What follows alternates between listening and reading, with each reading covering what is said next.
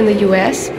There can be stuff that is missing in the education that needs to be supplemented or needs to be brought about from somewhere. What has amazed me the most about the Citizen School program is the system that is in place that allows this to happen across the board, across the whole country.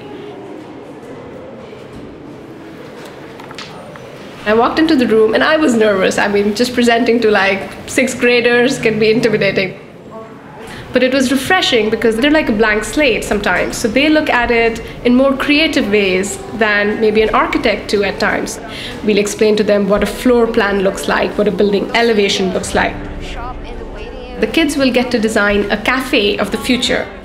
The minute you say of the future, it's more like a spaceship and the kids get excited. Even Declan, and he's kind of shy. If you would talk to him, he won't really answer. And when we were leaving, I asked him, "Do you have fun today?" And he's like, "Oh yeah, this was really good." So I think they're coming around. Hi, my name is John, and we did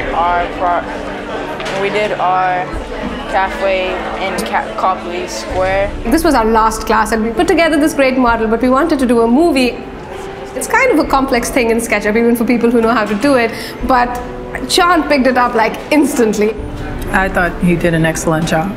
I was really impressed as his mom, as a parent. I think they all kind of got something, whether for some it was just about presenting or working on the computer, but I hope they all had fun, which was the most important part.